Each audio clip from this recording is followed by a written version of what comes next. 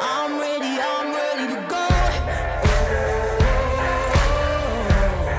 I'm ready to go.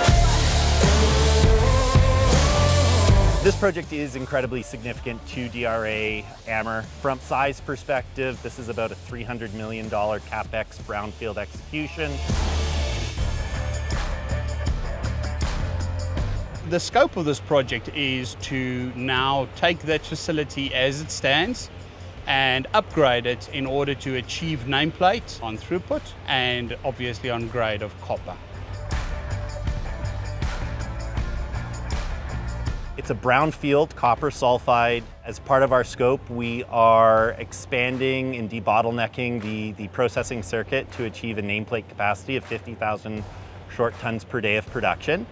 The circuit consists of primary and secondary crushing, 2 SAG mill lines followed by 4 parallel ball mills, with a goal of producing 18% copper at about 500 short tons per day.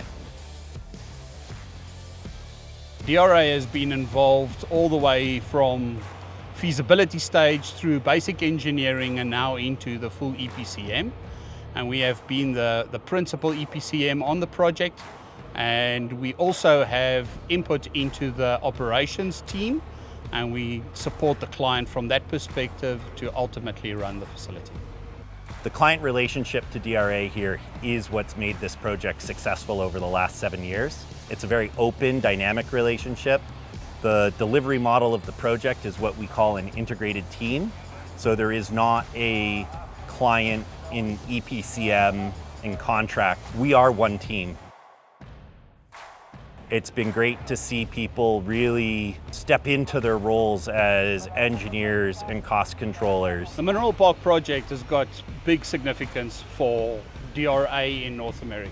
It has been an incredible journey with most of the team. It's a great success story of nurturing a client relationship and growing our business here in North America.